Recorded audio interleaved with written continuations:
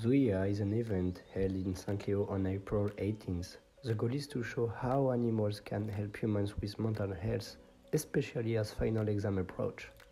St. Cloud has a tradition of bringing animals to campus each semester, allowing students to have a moment to interact with them.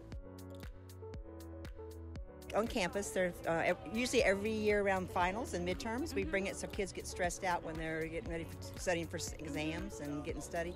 In between taking tests, they can come out, relax. The therapy dog can provide them less stress and less anxiety, and just kind of hang out with the dogs and just kind of forget about taking tests and forget about studying for a minute, and then you go back to your classroom and you're all energized and thinking about it. So. Founded Honey's Mini Therapy Adventures in 2018.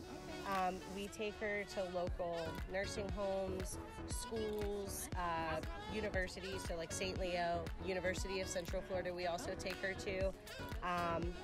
We go to Tampa General Hospital. They finally are letting us come back after the pandemic, so I'm really excited about that.